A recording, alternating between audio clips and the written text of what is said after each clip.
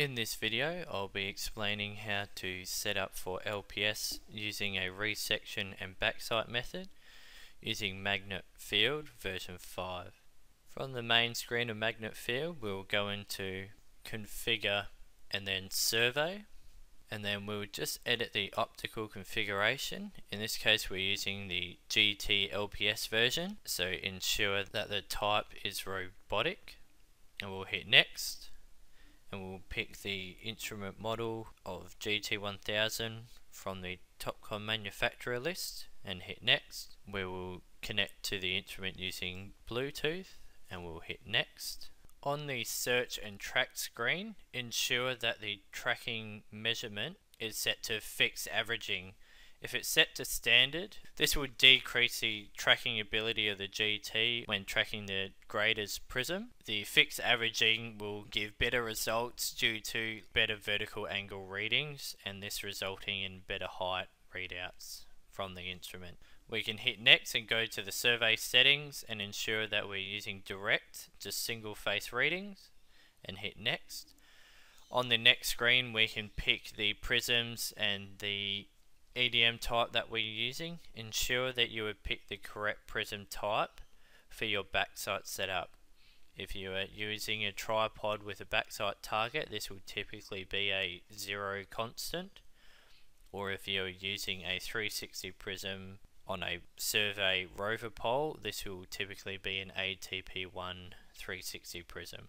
And then you can hit Next, and on the survey settings for the EDM mode, you can select between fine, rapid or tracking. In this case, we have selected rapid for both, and this will give you good accurate readings to both the prism for your backsight and also on the grader. All of the other settings in the total station config can be left as default, as none of these settings are being used during the resection or backsight routine, so you can just go through to the end if you want to change anything, and then just hit green tick at the end to accept any changes.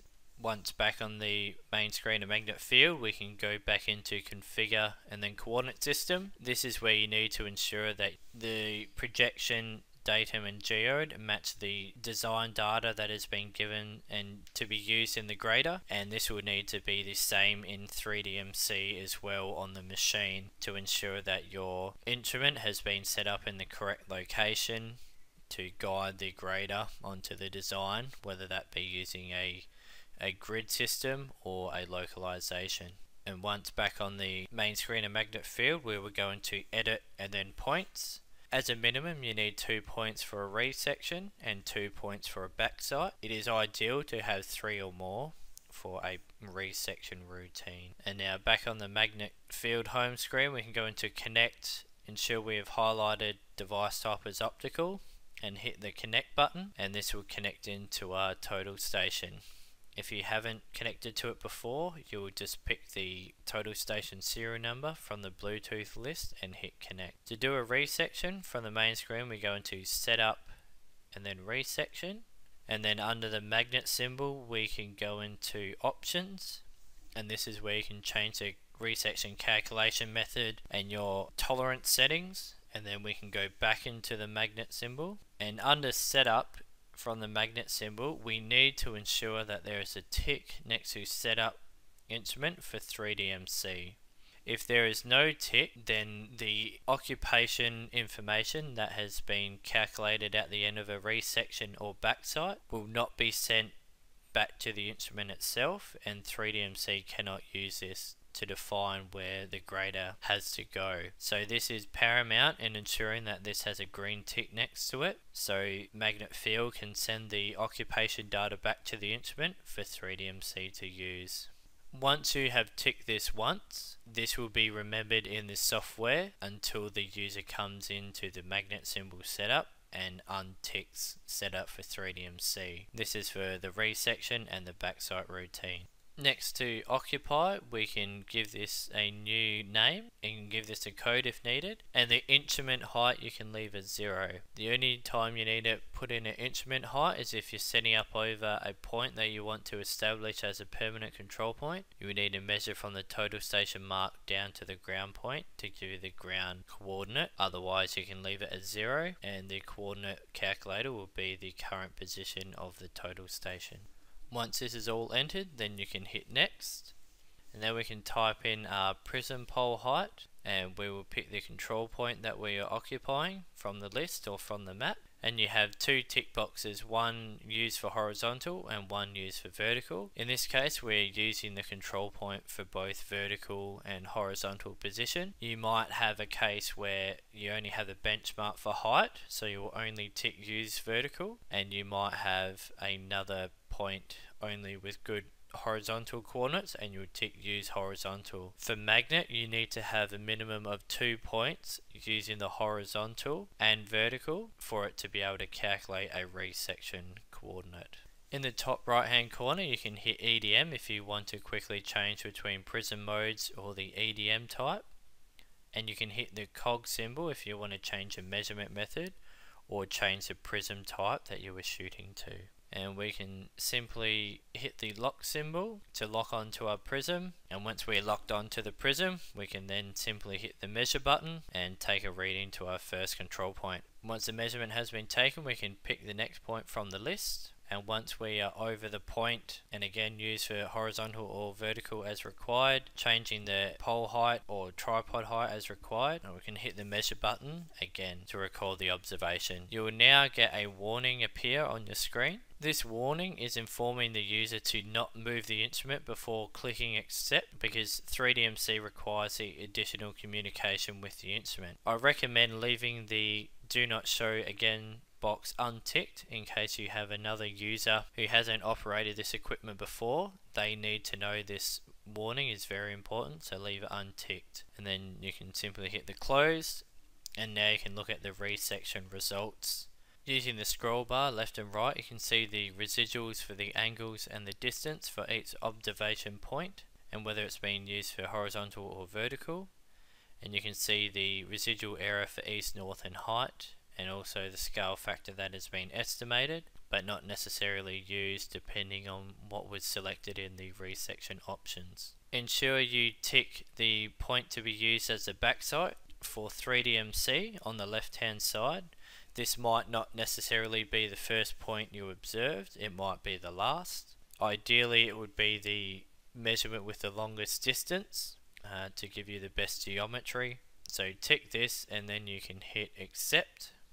On this setup for 3DMC screen, you'll see it's telling the user to turn to the point that was selected for the backsight and to re-observe this to set the backsight for 3DMC.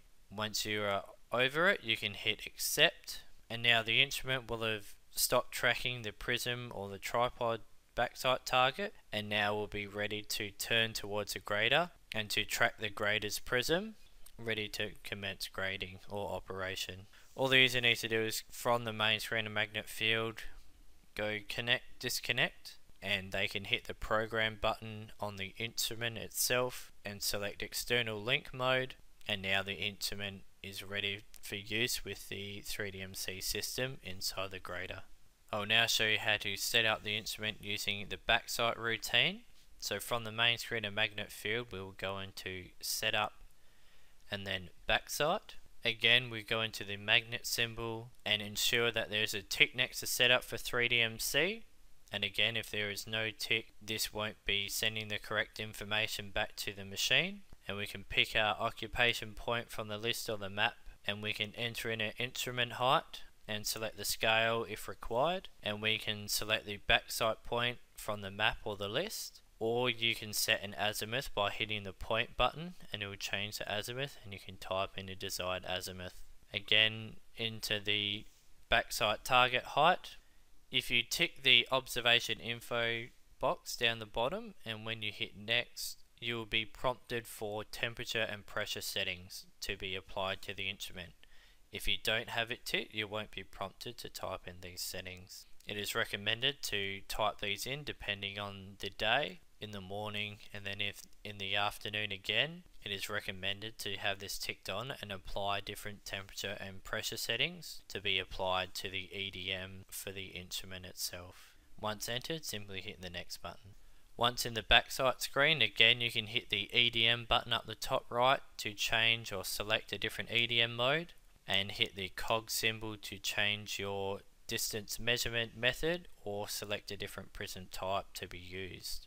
Again, you can quickly check you've set up for 3DMC by hitting the magnet icon and making sure it has a tick. We will lock on to our Backsight target by hitting the lock symbol, and we will double check that we're setting the circle to the azimuth by hitting the little page icon. And once everything is confirmed, you can hit the measure button.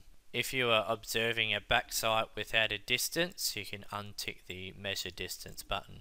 You can scroll down the list to check your Backsight has come in within tolerance, and you can save out this as a report if you need to, using the little page icon on the left. Once happy, you can hit close, and now your instrument has been set up ready for the grader, and you just again need to hit the program button on the instrument and hit external link, and now the instrument is now ready for communication with the grader. And that concludes the Magnet 5 how-to video for LPS setup.